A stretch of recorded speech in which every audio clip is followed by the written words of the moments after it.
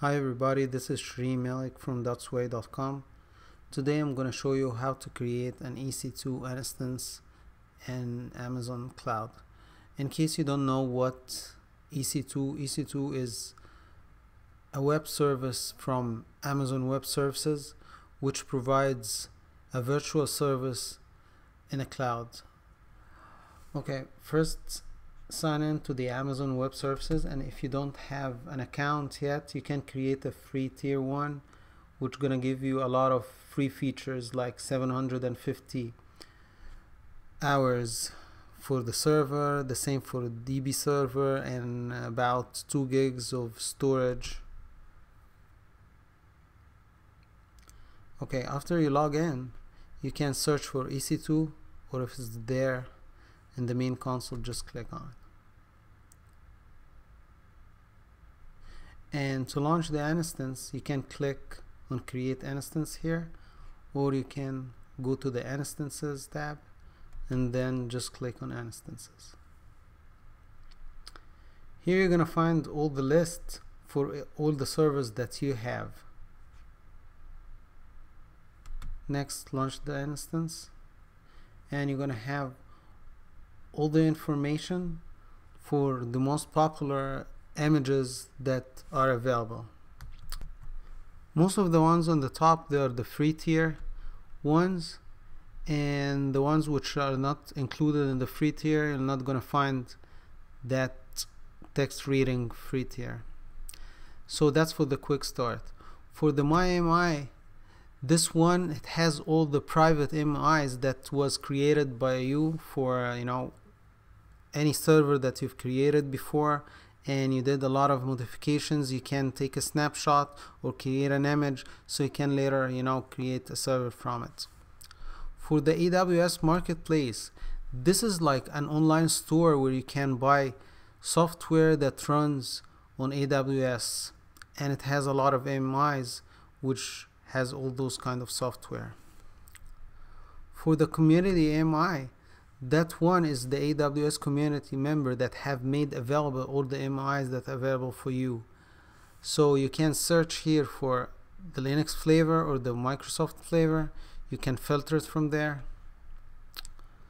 That's it. So we're gonna create a free tier Red Hat right now. By the way, from the top right side, you can see that the region we are creating the instance in. So for example, the one we are using at the moment, it's in North Virginia. You have different regions, and if you create an instance or any service in certain region and then you log in and you change to another region, you're not gonna see that service over there, so they are separate. Okay, let us select the Red Hat version 7. Now for the instance type, you can select the hardware configuration, the size of the instance, the memory, the number of virtual CPUs, anything that you need. And for the free tier ones, I believe it's only gonna be that T2 micro. So we're gonna choose this one, and we go next to the configuration instance details. Then from that window, you can choose the number of instances or servers that you want to create or launch, because this can be part of the autoscaling group. If you don't have an idea about what is autoscaling group, it's simply a group of instances that you can run, and you put some policy which gonna start an instance or shut down an instance based on some certain rules, like the CPU consumption, the memory usage, or anything like that, or the load, the traffic, whatever you can put. The spot instance, it's a kind of purchasing option that you can ask whenever an instance is there or available. You get it for a special price or a decreased price, but this means like it's not gonna be always available, and most of the times I believe this won't work with the free tier. This one is the virtual private cloud, which you can create, or you use the default one. And from here you can choose the subnet, and beside the subnet you can see that there are different zones. So we are in the Northern Virginia region, and there are several zones or data centers inside that region. And here it's asking you if it's gonna auto assign the public IP, or you just enable it or disable it in case you want it to be in a private network. For the IAM role, it means like you can create the instance with a certain role. In general, I can give like a quick example. You can create a role which has an access to a database, and then you attach that role to that instance, so then that instance can have access to that database. For the shutdown behavior, you can choose like whenever you shut down, it's gonna stop it or just terminate it. For that protection, it means like, as it says, like it's gonna protect you from doing any termination for the instance by accident, or from an API, or by developers, from the CLI. Enabling CloudWatch detailed monitoring, that it means it's gonna monitor that server every 1 minute instead of 5 minutes. For that tenancy, by default, that virtual machine is shared, so you can choose dedicated instead of shared. Let's go next. For that one, you can attach or create several storages, and by default this one is that SDA, it's 10 gigs, and it's SSD. You can check it to IOPS, which has like provisions IOPS, which is very good whenever you are using a hosted database in that instance.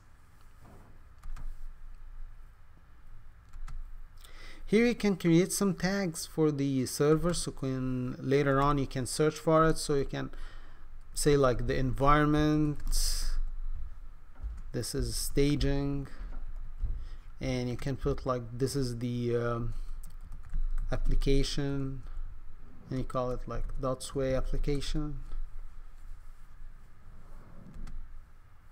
And inside the security group, that's one layer of the security group, like the firewall. And using this one, you can not attach either existed one, or you create a new one. So for now, we're gonna leave only the SSH, since it's for testing purpose. Here we are reviewing everything that we've chosen, and then let's launch it. If you don't have a key, or you didn't create a key before, just create a key. If you have already a key, for example, I have already a key for testing, so I'm using this one.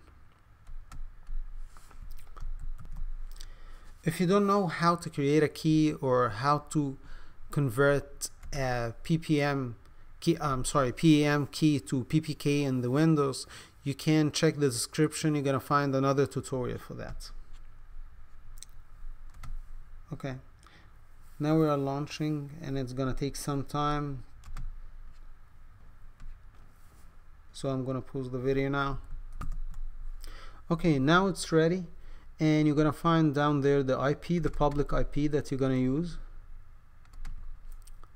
I'm using PuTTY to connect, so just open that PuTTY thing and place the IP in the session.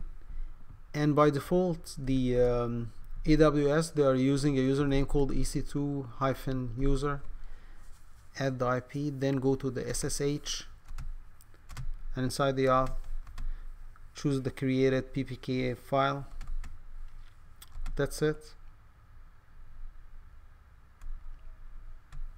We're now connected, and that is the server. If you have any questions, just let me know.